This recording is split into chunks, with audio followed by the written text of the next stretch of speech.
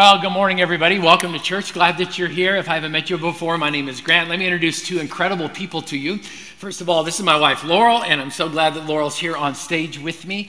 And this is Jared Bowman, and Jared is going to kind of moderate and host our time together.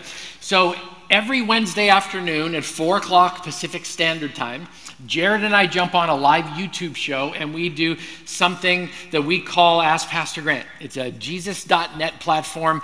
People text in questions from all around the world. It's a live chat that's running, and I do my best to try and answer them. And then once a month, Laurel comes and joins us in the podcast, and she gives her unique and passionate perspective on the questions that come in as well. So every once in a while, we decide to throw caution to the wind, and instead of doing a monologue, like a sermon where I preach at you, we actually have a conversation.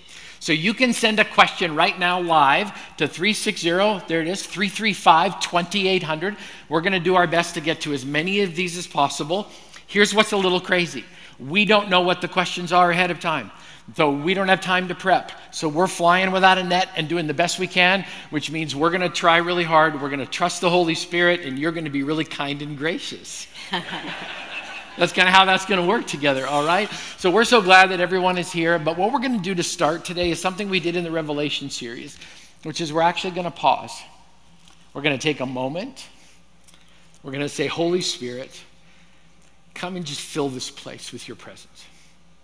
And let our words be your words. So let's just take a moment, and then we'll pray together, and then we'll get started. Okay.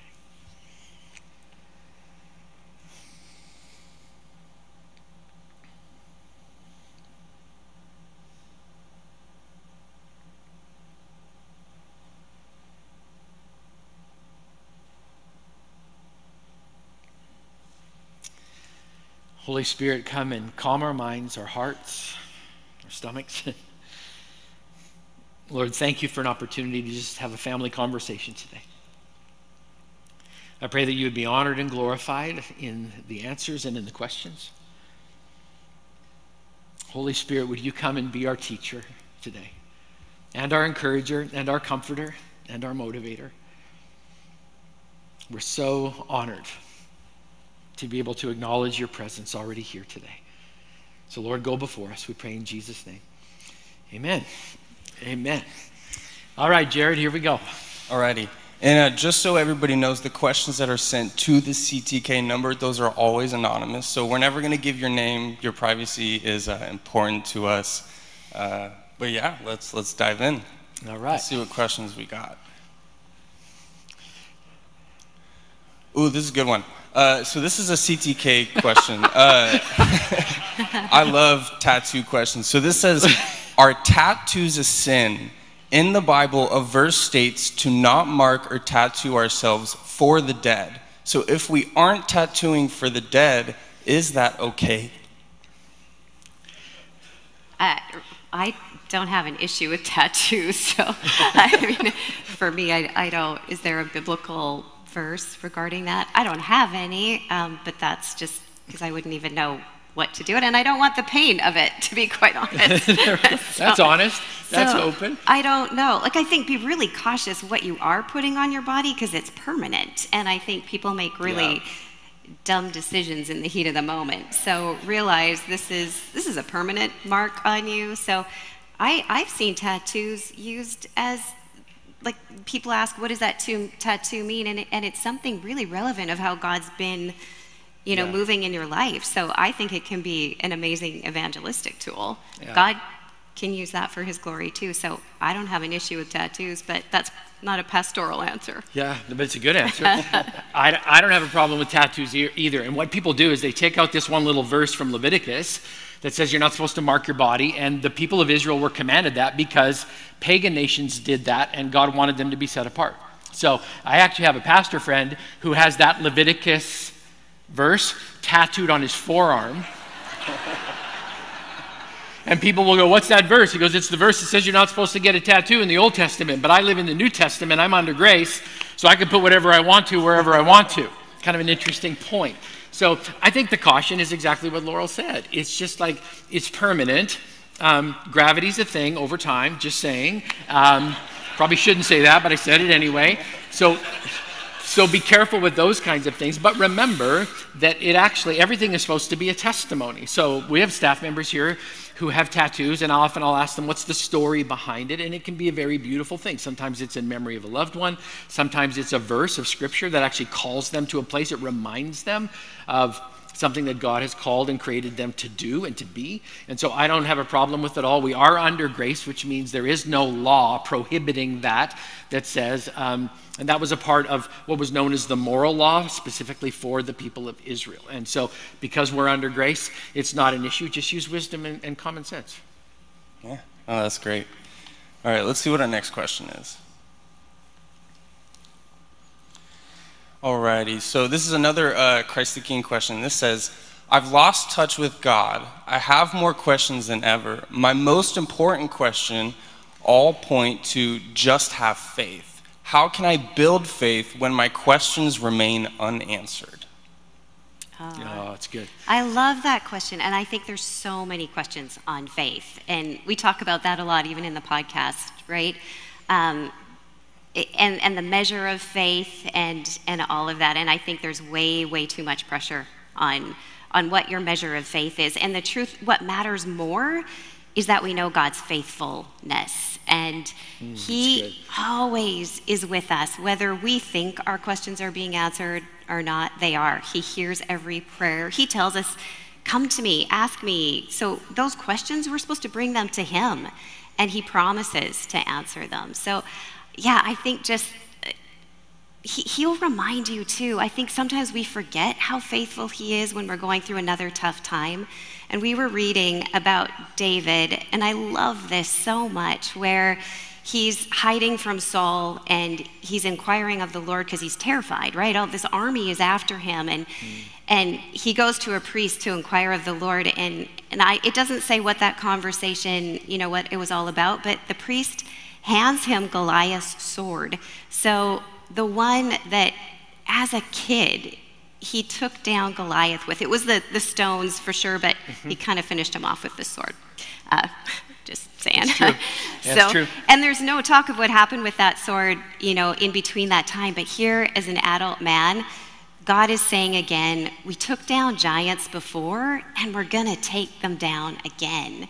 And he hands him that sword as a reminder of his faithfulness. So I would just say, don't be scared of the questions, and it's okay if you feel like they're not being answered. They are being answered. Just look for Him, not in your own perspective, but in His. And it's reading the Word too. That is a huge one for us, because sometimes we try and just see it in our everyday moments. And my biggest questions, I go back to the Bible, because I always say, if you don't hear what God is saying, go back to what He's said. Absolutely, which is such a good thing. Laurel's always reminding me too about the perspective of faith. It talks about a mustard seed, right? Yeah. A mustard seed is tiny. It's absolutely minute, but it grows over time. And so I think the question really comes back to, how do you build that faith? You allow it to grow in your heart over time, by the Word, by reminding yourself, by asking good questions. Laurel actually challenged me one time to go and just look at the number of times it's in Scripture they inquired of the Lord. I think we've lost the art of asking God questions and coming with expectation that He actually has answers for us. And so you build that by asking questions, being obedient, listening to what it is that He's saying, and allowing those things to grow. I think another way to grow your faith is to be around people that are also growing their faith. That's why biblical community is so important. That's why spending time together with other believers is actually important, because sometimes, let's face it, I don't have a lot of faith, but I can borrow some from someone who has the gift of faith. It's one of Laurel's spiritual gifts. And so I will often be inspired by the level of faith with which she approaches a situation. And so together, we're able to continue to grow as we call each other to places that are higher. So I think a part of it too is, it says, my most important questions all point to just have faith. That actually is important. But faith is active. Faith is a step. Faith is when you're moving. So I think some people, it's just, they sit there and try to flex their faith, but they're not doing anything. And I think it's so important for us to be active in actually taking that step of faith, whether it's going out and doing something to serve somebody, to love somebody actively, to take a faith risk and to see how God meets you in those moments. That's all a part of building faith. It's like building a muscle. You got to tear it down, you build it back up again, and it gets stronger every time. But it's not something you attain. Like just having a personal relationship with Jesus requires faith. So we have faith just in that decision. And he says it just takes the faith the size of a mustard seed to move mountains. So even with that level of faith, we have all it takes to make a huge difference in this world. So it's not something we have to work to attain. Absolutely. We just have to be obedient.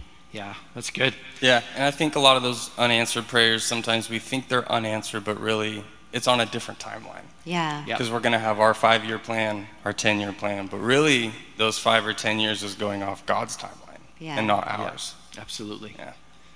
Fantastic. All right, let's see what we got next.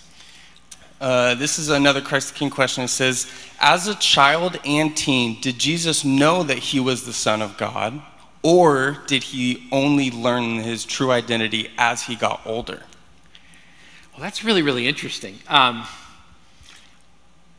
So immediately my mind goes to that story in Scripture where Jesus is 12 years old. It actually identifies his age. And his parents lose track of him, which I'm not sure what that says about Joseph and Mary, but there was a cultural piece, right? They actually traveled together in community. So it wasn't uncommon, and we've experienced this when we go to Israel. Everybody looks after everybody else's children. You see kids out at different... We should adopt that here. We should adopt that here. Yeah. But they literally would look after each other's kids. And so it wasn't uncommon for Joseph and Mary to think that, oh, my brother or my sister, the aunts and the uncles, the cousins, are going to be looking after Jesus. When they do track him down, he's actually back in the temple, and he's teaching the religious leaders of the day. And they challenge him. They actually like, what were you doing? What were you thinking? And Jesus said, I'm supposed to be about my Father's business. So even as a 12-year-old, he had a deep understanding of the role he was going to play over time. So I believe that Jesus, as God and as fully man, fully human, and fully child, had a deep comprehension of all of the things that God was calling him to, because he knew what his Father's business was going to be. And that would be mine. Do you have a different perspective? No, Same? agreed. Love That's it. All right, let's see what we got next. I like this question. It says, other than praying, is there anything I can do to figure out if the dreams I'm having are signs of God's will for me? And this is from Emmeline in California. Okay.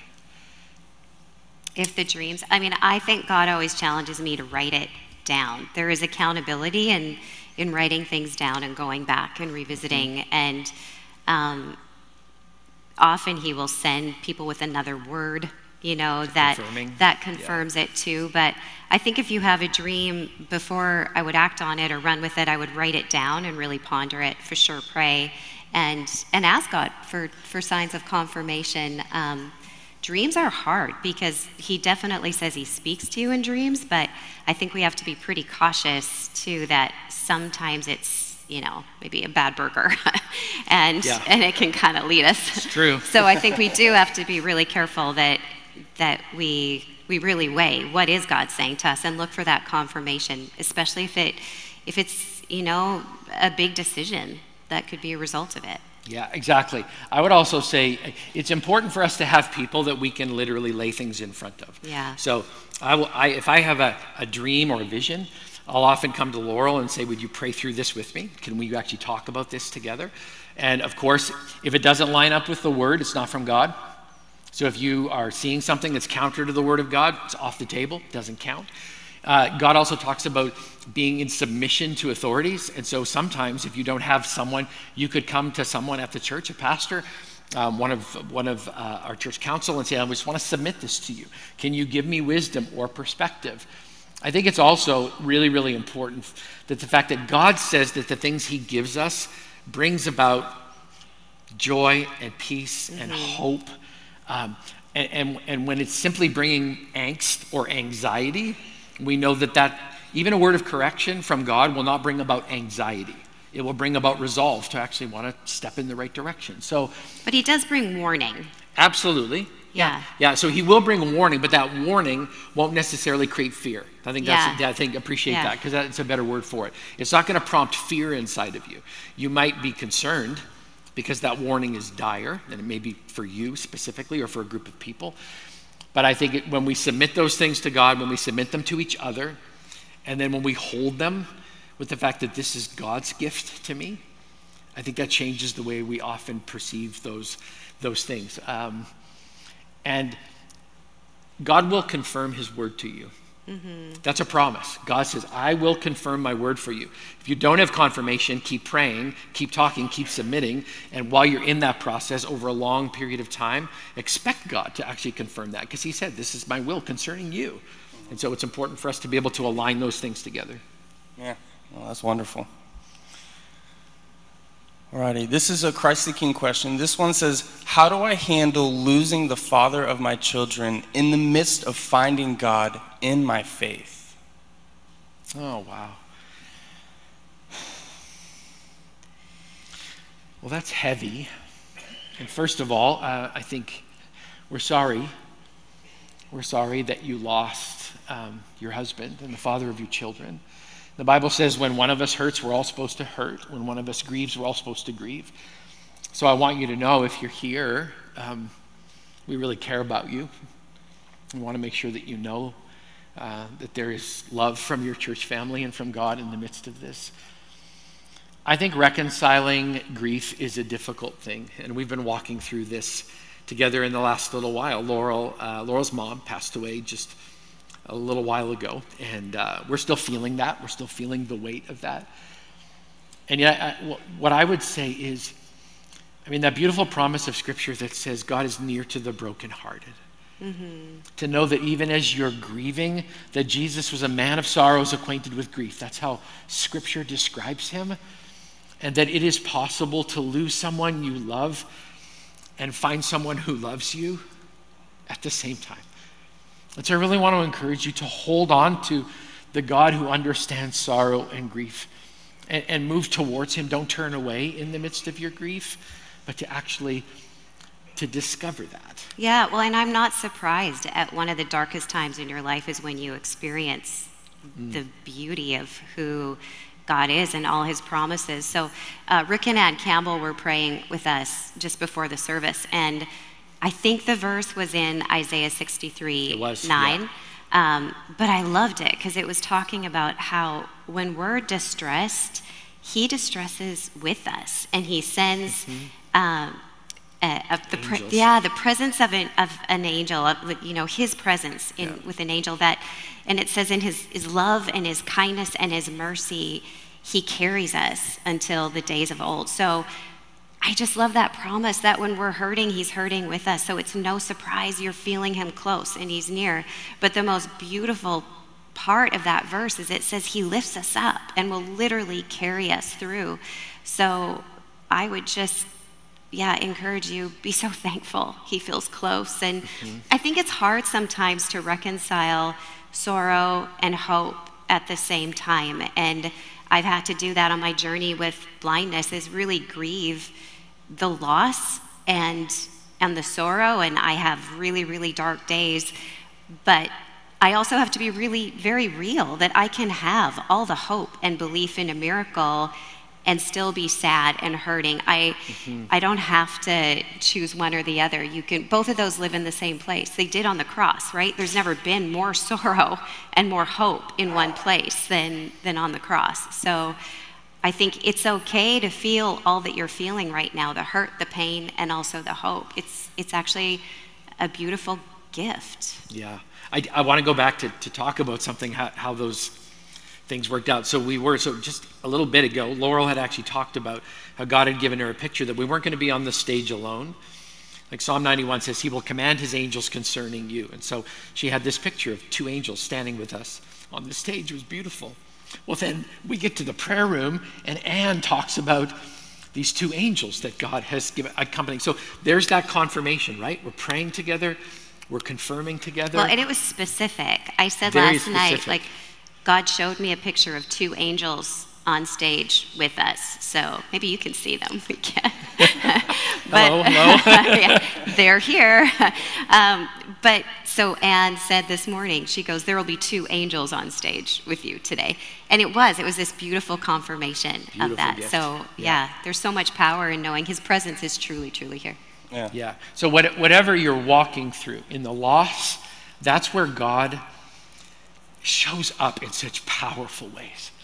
When we have lost so much of ourself, or we feel like we've lost that, that's when God shows up so strong and so powerful. He's there all of the time, but to claim that and to live inside of that, I also love the fact that God describes himself as the father to the fatherless, which means to our sister who wrote this, you may have lost your husband, but there is a Father in heaven who will be with you and will walk with you as you nurture your children and grow. You are not alone.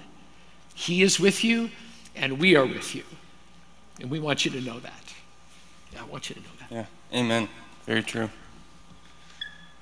So this is actually a question for Laurel. The question says, what can you actually see, and how can we pray for you? I love that. This is such a hard question to explain, because I think people are confused sometimes, because I talk about being blind and then they see me on my phone and they're like, what? How can you use your phone? But I've got this little speck of central vision in my left eye, and even though it's blurry, it allows me to see things that are small. So, you know, contrary to normal thinking that you would do something really, really big and it would help me see it better, it doesn't. It just means I see a smaller portion of that image. So on my phone, with the right contrast and the right size of font, I can actually slowly read things. It's difficult, but I don't see faces. So when I walk right by you, please don't be offended, because I so want you to come up and say, this is who I am. I want to know who's around me, and I want to talk to you. I just honestly can't see you. We've been asked before, well, when Laurel talks to me, she can actually look straight into my eyes. So I'm not looking at your eyes. I do hear your voice, and so I can look in that direction, and I can kind of see shadows. But so I try and orient myself where where your eyes are. And sometimes if you see me looking away, I have some vision in the peripheral, so I'll try and align myself and then look back at you, because I feel weird if I'm talking to your chest or your ear, it's awkward. So I'm trying really hard to look in your eyes, but I can't see if you're crying. I can't see if you're smiling. I certainly can't see who you are. I can't even see your wrinkles. So, for me to say you look beautiful, it's kind of like, I truly believe you do, but probably people don't put a lot of weight in those words. How can you pray for me?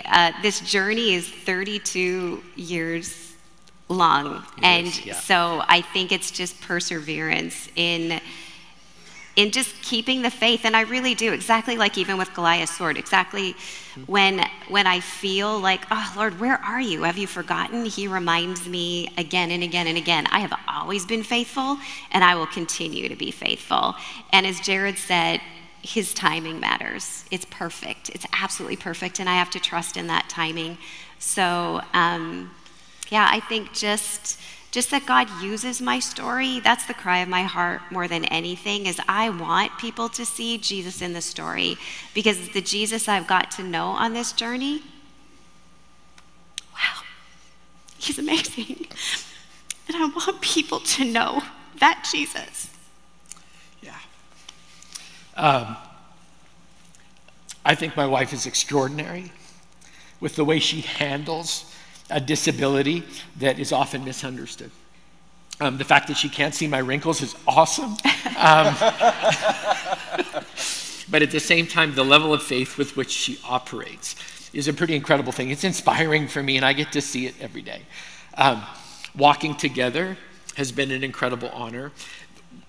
When people stop us, like if we're out for dinner somewhere and people come up and say, hey, Laurel, we want you to know we're praying for your miracle after 30 some years, like that is so humbling and so beautiful. But I just want to say the way in which Laurel carries this has been such an incredible inspiration for me. I know it's been an inspiration for you as a church, because some of you have been with us for like 25 plus years of walking this journey together. And I'm going to say it again. We are still praying for a miracle. We're still believing for a miracle. The day it happens, you will know it, because I will be up on the top of the building screaming from the top of my lungs. And while you're praying for our miracle, know that we're praying for yours as well. So true. It's not always easy. The days aren't always easy and simple. Sometimes they can be really difficult, but we still live life to the fullest. On Thursday night, we went axe throwing with Brian and Kristen Behrens. The blind lady had an axe, and she's throwing it at a wall, and she kept telling me to get back behind the cage, and I was trying to be helpful in an incredibly awkward way, but we continue to live life together because Laurel is full of both joy and adventure. And I wouldn't want to share the journey with anybody else. And thank you for sharing it with us as well. Yeah, we appreciate it. Thanks for that question. That was really precious.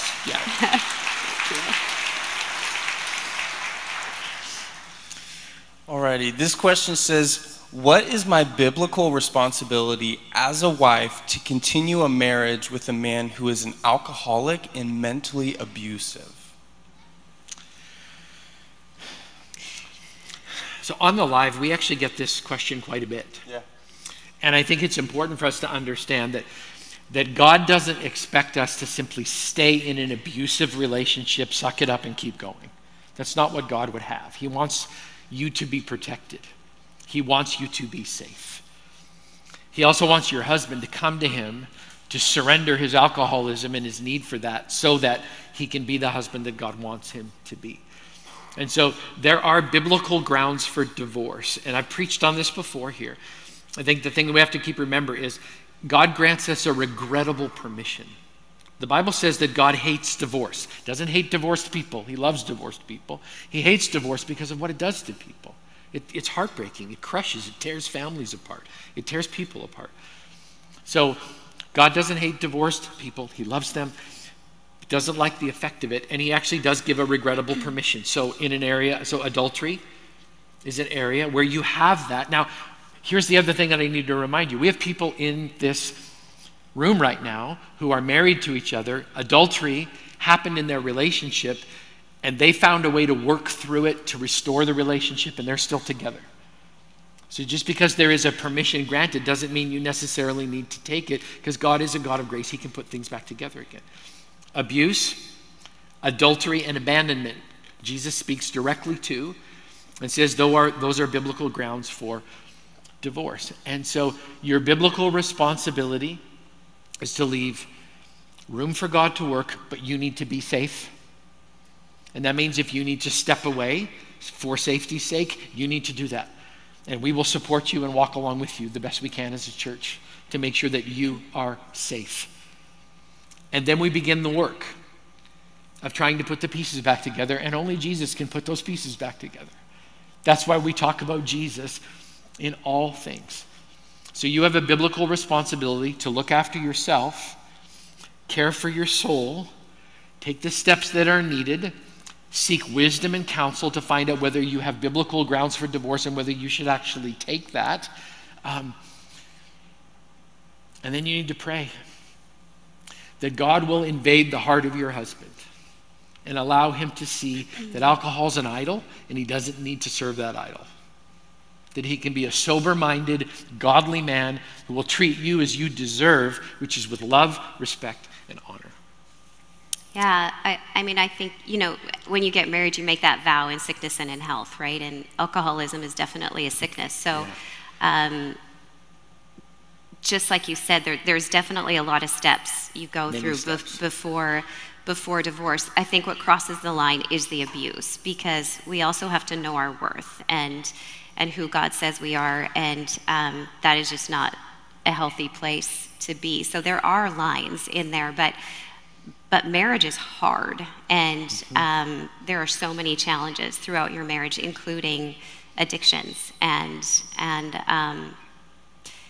it's so hard when you see your husband turn into somebody that wasn't the person that you made those vows to. But I think that's the whole point. We're standing at the altar saying, we don't know what the future holds, but I commit to standing with you. So I think that's a really tough question because there's so many nuances to it. There's a lot of layers. Yeah, but the abuse is definitely a line that you draw in the sand. I think as soon as it crosses into abuse, you do have to protect yourself. Yeah, well, part of that too is when we make a vow, we make a covenant.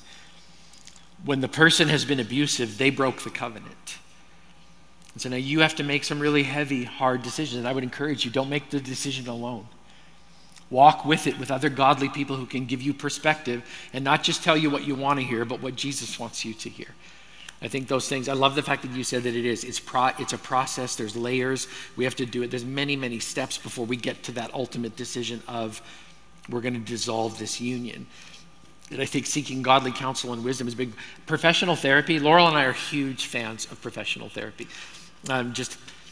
Last week, a week and a half ago, we met with our therapist. We were on Zoom, and Dr. Patty Ducklow, we call him Ducky.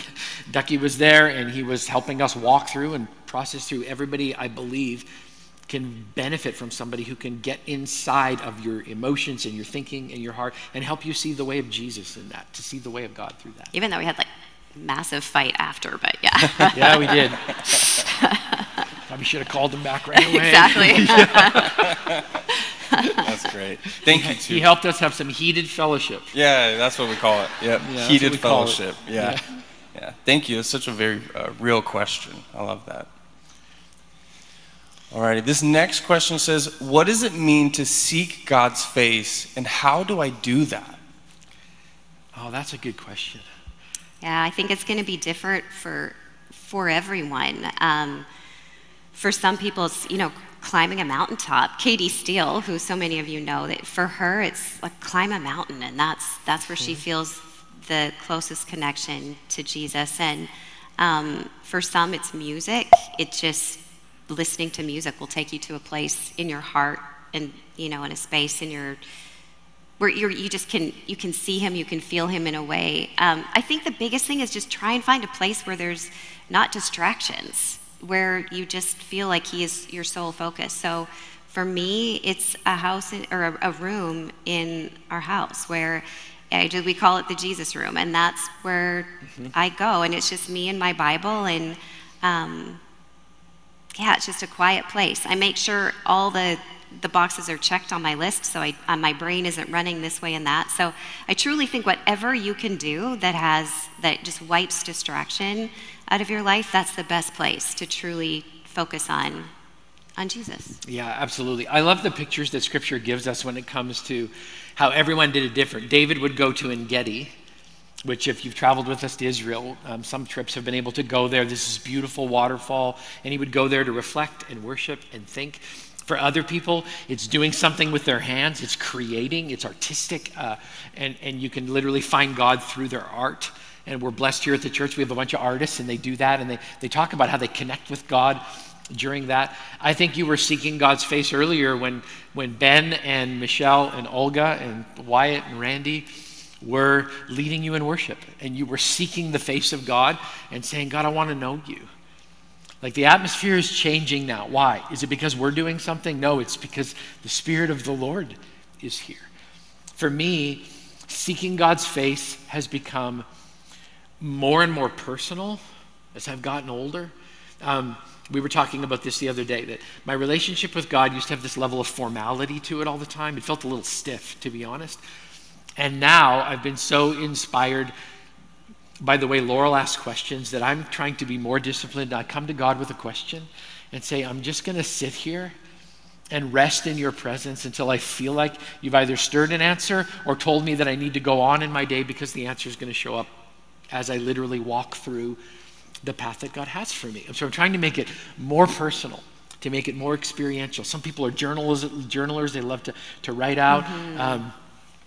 Well, and I think just be cautious of what that means too. I think people sometimes picture, this light coming down from heaven, and it's this beautiful moment. And truthfully, it can be really raw and really real, and you might be really angry. And that was the biggest thing I think I encouraged you, is you felt like you couldn't bring your real emotions to him. You had to be all clean and tidy before he went there. And I said, you bring, for us, he sees the ugliest side of me because this is my safest place. I know he's not going to get up and leave the room. Well, not usually. Maybe up. Sometimes. Yeah. But for the most part, he's with me, right? And there is no safer place than Jesus. And so we have to feel like we can lay it all down. Our fears, our anger, our frustrations, he can handle it all. So as long as you know, that seeing the face of Jesus, we don't always picture this beautiful, serene moment, because sometimes the most beautiful face we see is him smiling at us when we're giving him our ugliest part of who we are. Yeah, and his loving kindness in that moment. Exactly. And to think about that, like, so you're frustrated, God knows everything, but you don't want to trust him with your frustration. It just makes no sense, right? It's like he already knows you're frustrated, but you're pretending that you're not. So it's duplicitous. Instead of going, God, I'm frustrated. Like, I want an answer to this problem. I don't know how to solve this, and it feels like you're being quiet. Could you show something to me? There's something very raw and real about that. And I believe that God's heart is so tender to his children. Like, when we come frustrated, it's not like, come on, get your act together. Go do something. Like, that's not the response of God. It's like, thank you for trusting it to me. I already knew you were frustrated. I get that. Let's walk this through together. Literally, I will take you by the hand and we can walk through this desert of frustration together, and I will not leave you. I will not forsake you. You can trust me, because I don't believe God wants us to be frustrated all the time. There's times when it's good to be frustrated because we need to work some stuff out. But to take a step in that direction, that's the tenderness. That's the Father heart of God for each of us today. Yeah, that's beautiful. All right, I think we have time for maybe one more question. Final question. So this one says, how do you forgive someone for something they've done to someone you love? That's tough, because that's when the fierce comes out, right? Yeah. So let me talk about this mama bear here for just a second. I mean, you can hurt her, which would not be a good thing. Not a good thing. Oh, okay. We'll unpack that later. Yeah. That's not the way I meant it. I'm trying to think of how I can rephrase this. Let me just reel that one back in. But if Laurel gets hurt, she handles it in a certain way. If you hurt one of her children, oh boy, watch out. Because the mama bear will come out of the cave and she will defend her cubs.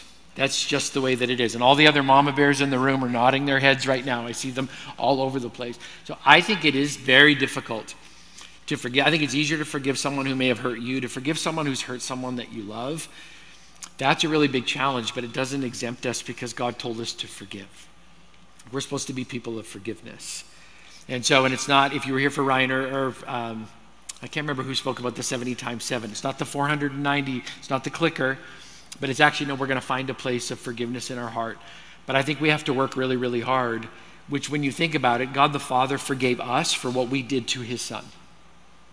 That's the kind of forgiveness that God is calling us into. Yeah, just to clarify too, I think you're talking mama bear when your kids are young and you feel really protective. Yeah, as adult children, I mean, they can stand on their own 2 feet, so I'm not running to their defenses.